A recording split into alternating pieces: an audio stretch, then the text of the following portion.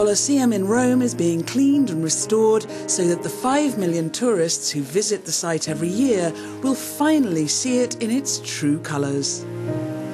It's been covered in a layer of black pollution for many years, and this is being removed by hand, inch by inch, without the use of harsh chemical solvents which could have damaged the stone.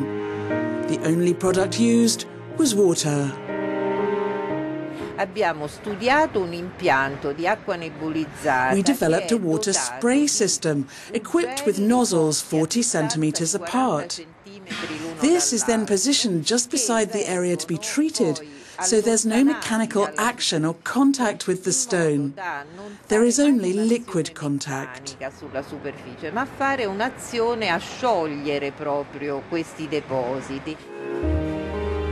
Once clean, loose flakes of travertine were glued back into place. Travertine is a kind of limestone usually formed by rapid precipitation of calcium carbonate, often near a hot spring or limestone cave. The colour ranges from white to rust. Once these pollution deposits have been made soluble, they then can be removed. So the restorers remove them using just a soft, small brush.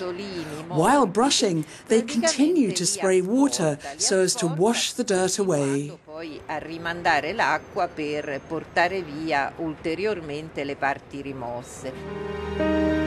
The restoration work started last summer and is expected to be completed in 2016.